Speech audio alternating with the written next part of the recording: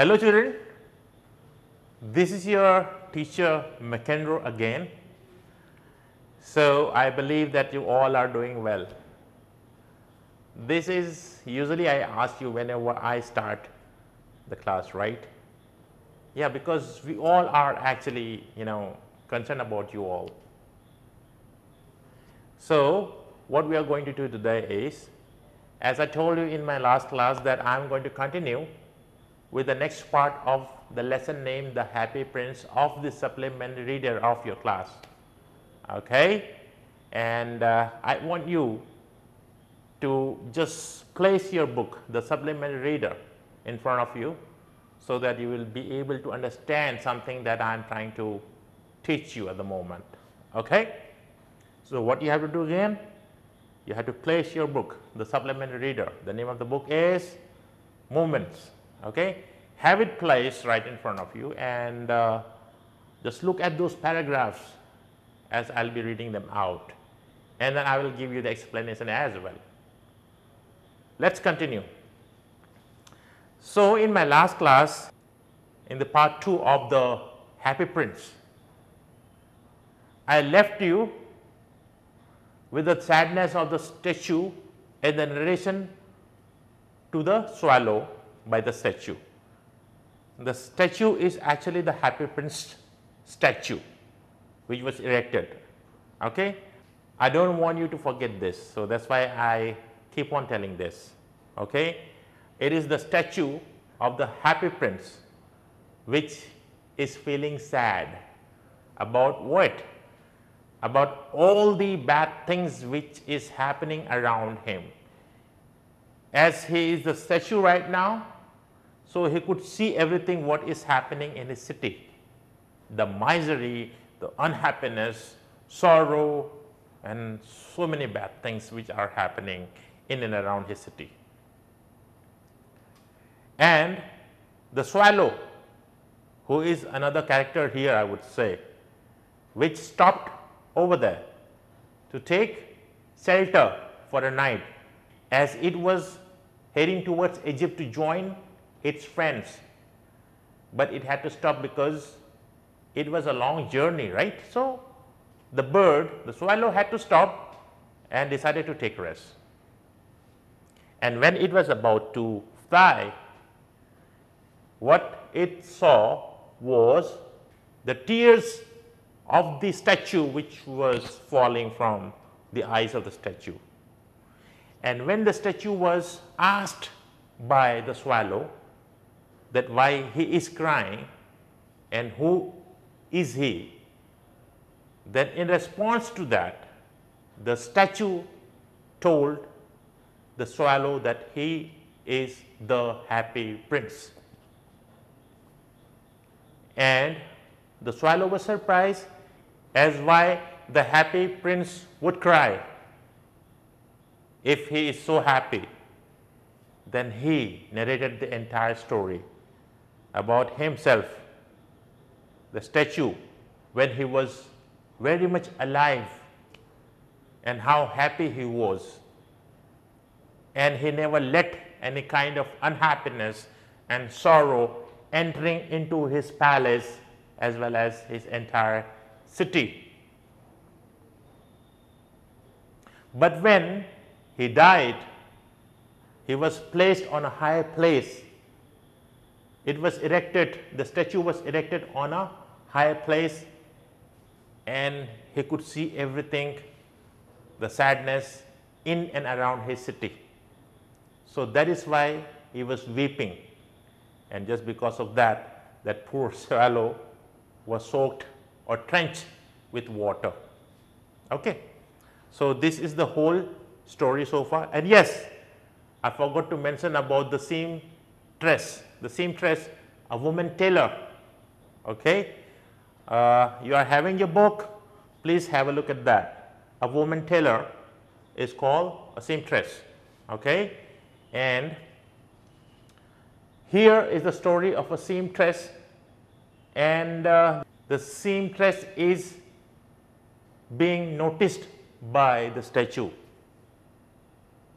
The seamstress is actually inside her house, that is what the statue is telling the swallow, the bird, okay. The statue is telling the bird that, see, there is one woman tailor which is inside her house, and she looked extremely tired and helpless and also is hungry. This is the statement of the statue, the prince, to the swallow, okay. And he is asking the swallow to do him a favor. And what is that?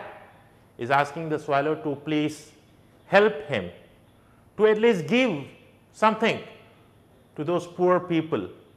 The woman, who is a woman tailor, the seamstress, and the child who is down with fever, and that is actually the child of that poor woman, the seamstress.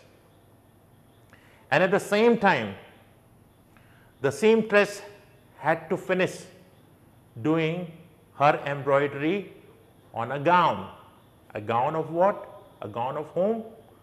A gown of a queen's maid who is supposed to walk along with the queen during the court ball.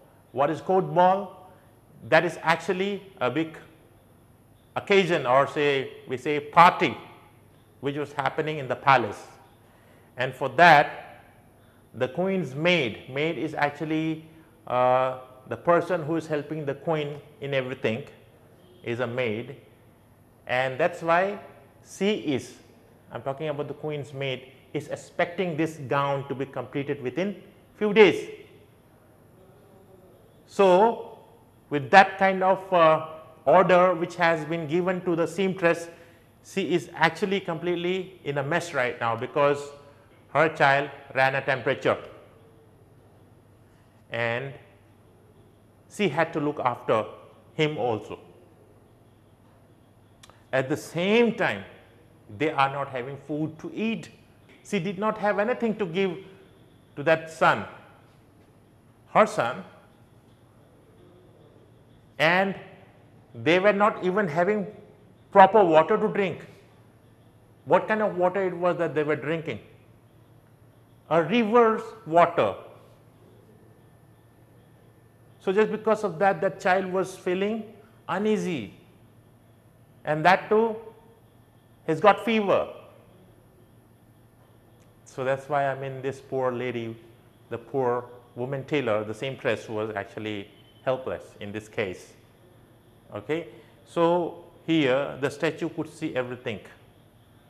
So he decided to get some help from the swallow. As the bird, the swallow could fly and could, deliver something to be eaten by them.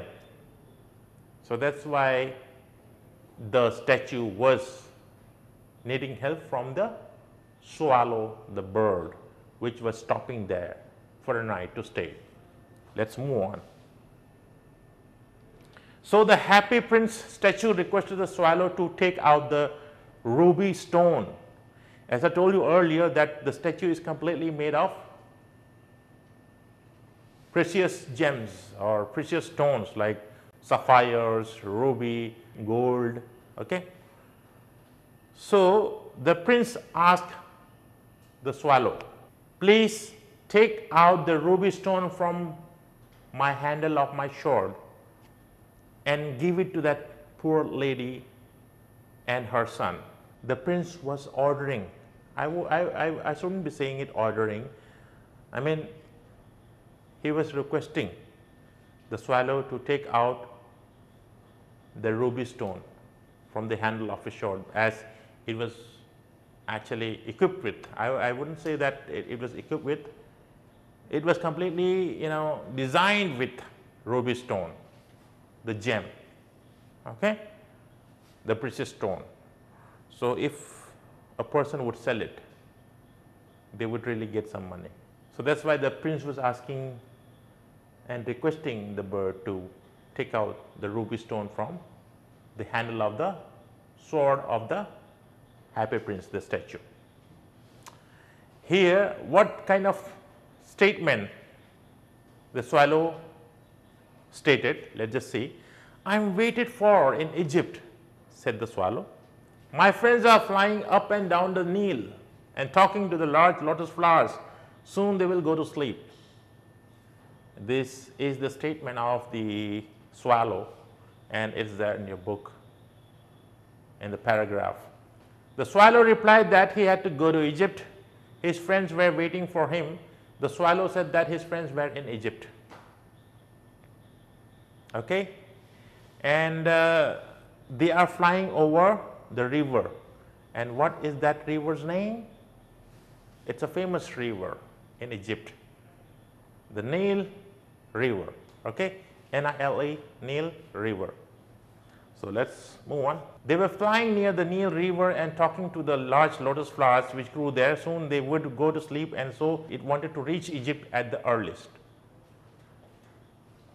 Why the swallow was in hurry? Because it seriously wanted to reach to Egypt and join its friends before they could reach to Nile River, as they would be talking to the large lotus flowers which grew there. So the swallow did not want to miss that chance. And when they finished talking to the lotus flowers over there, they will soon sleep. So seriously, this poor swallow did not want to miss this chance. Here, let's proceed with the statement of the prince. The prince asked the swallow to stay with him for one night and be his messenger. Yes, here it is right now. The prince just requested him. It's there in your book, okay? Just have a look at that. Let me just finish the statement of the prince. The prince asked the swallow to stay with him for one night and be his messenger. The boy is so thirsty and the mother so sad, he said.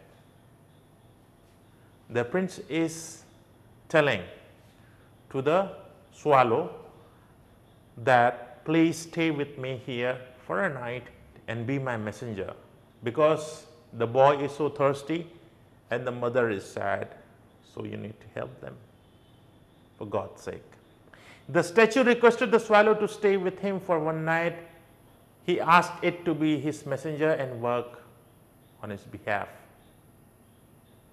Since the statue was immovable, not able to move, so that's why the statue requested the swallow to help him and be his messenger just for a night. He said that the boy was thirsty and his mother was sad, so it should go and give the ruby stone to her. Who was supposed to take out the ruby stone and give it to that lady and his son? The swallow, requested by the prince. I just want you to look at the statement next, which is there in your paragraph. I don't think I like boys, answered the swallow. I want to go to Egypt. From this statement now, we can easily figure out the gender of this bird, the swallow, because here it said this.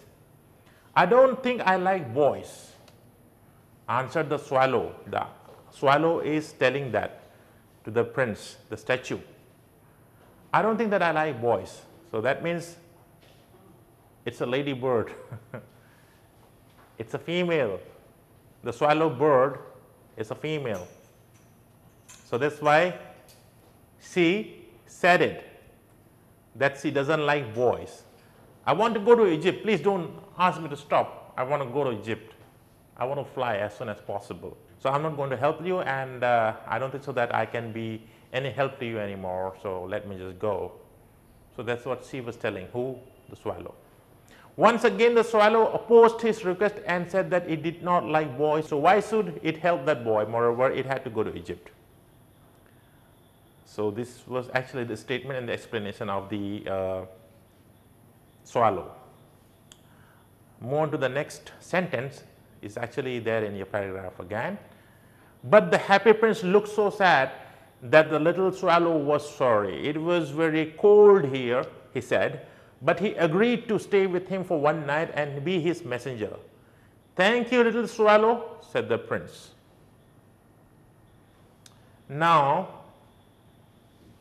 the bird, the swallow, was having that kind of feelings towards the statue, the prince. It was having that pittiness towards the statue. So it decided to stay there for a night and be the messenger of the prince, or I would say the statue. Okay? So let's see that what happened next. Here the prince is saying thank you to the swallow. Let's see. The happy prince was so sad that swallow felt sorry for him.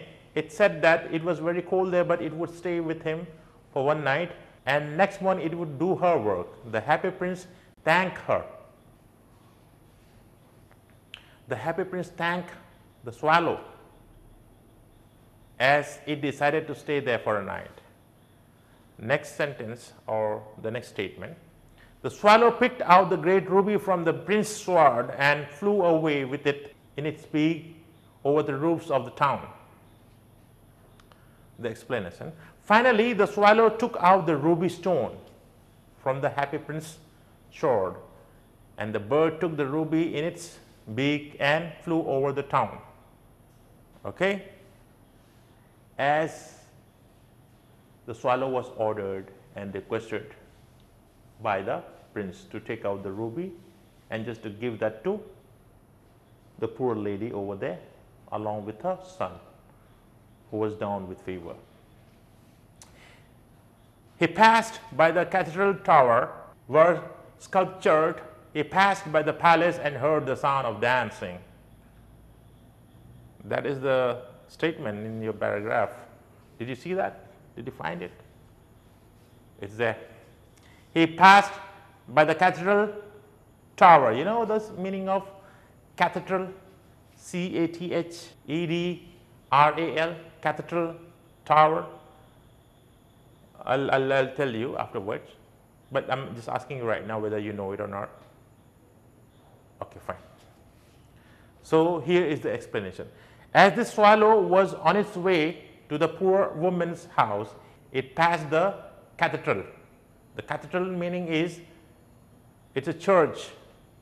On the church tower, white color marble angels were sculptured. Okay, that is actually a church, and most of the church, most of the church, they do have a tower. So this tower was made of precious stone, marble angels were sculptured there.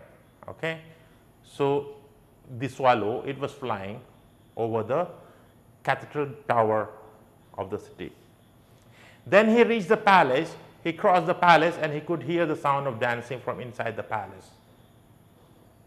So what it could notice was the palace, and people were dancing inside the palace and they were making joy. All right, let's move on.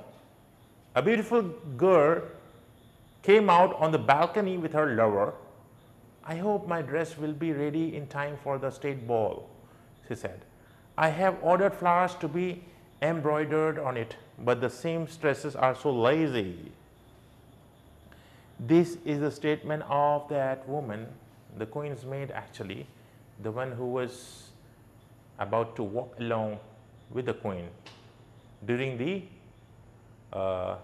ball, court ball actually, which I told you in the beginning actually about the party or some big function which was happening in the palace. So this is the statement of that beautiful girl from that palace, and it was heard, or I would say it was overheard by the swallow when it was flying and passing by. It was carrying the ruby, the red stone, and it was delivering it to the poor woman, the woman whose son was down with fever, and the son who was actually feeling hungry and thirsty. So this bird was flying and passing by, and at that time it heard this beautiful woman, lady, talking to her lover, saying what? Saying this statement. What is that statement? I hope my dress will be ready in time for the state ball. I have ordered flowers to be embroidered on it, but the seamstresses are so lazy. The seamstresses are so lazy. This is the statement of the beautiful lady.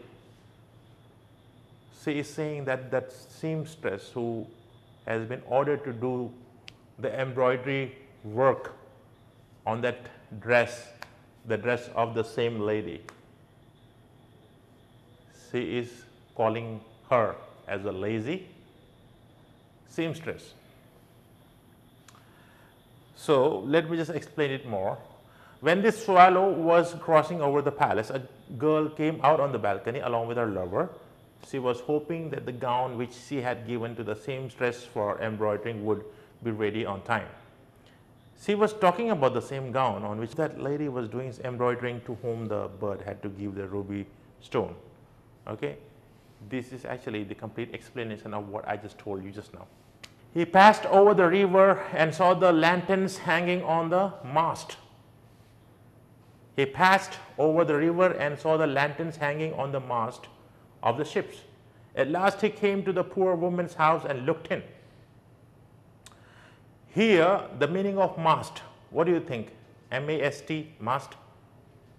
What could be that? The meaning of that? Okay, let me just give you the explanation. After that, I'll move on, all right? When the swallow flew over the river, ships also came along the way. Lanterns were hanging on their sails. Finally, the swallow reached the woman's house. I mean, when the swallow was flying towards the house of that poor seamstress, the lady whose son was actually down with fever and who was thirsty. And when it passed the palace, and when it overheard everything what that lady, beautiful lady, just stated to her lover, after that when she crossed and passed that, the swallow saw everything, the mast of the ships. Okay? That was actually happened when it was flying.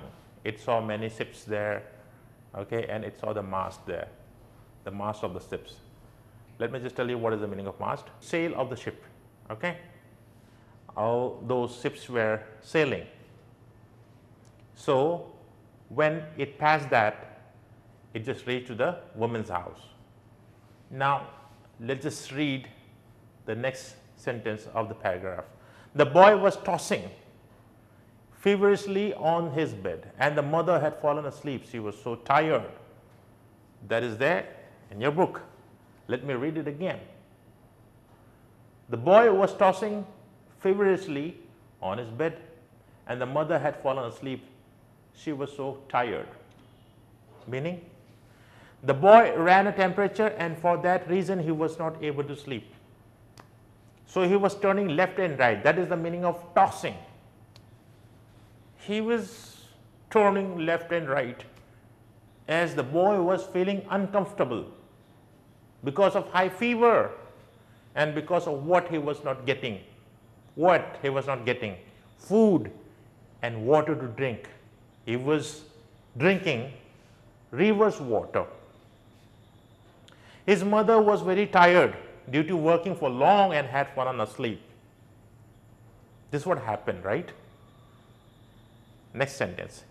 In he hopped and laid the great ruby on the table beside the woman's thimble. The swallow put the ruby stone on the table near the thimble. Okay. Now let's see what the explanation says. Here, hopped, H-O-P, the meaning of that is to jump. Okay. And thimble, T-H-I-M-B-L-E, thimble, means a metal or plastic cap with a closed end, one to protect the finger and push the needle in swing. That's called thimble. Okay. So when the bird, the swallow reached over there, it just kept the ruby stone on the table near the thimble, where the thimble was kept, where the thimble was placed. Okay. Now kids, I am going to call it a day. I shall meet you in my next class with the next part of this lesson, the Happy Prince. I believe that you have learned something from my teaching and from this lesson as well. And I would say you must learn something from it, because it's giving us a message. Okay. So no problem. We shall meet next time in my next class and with the next part of this lesson, the Happy Prince. Till then, hashtag stay safe, stay healthy, cheerio, all the best.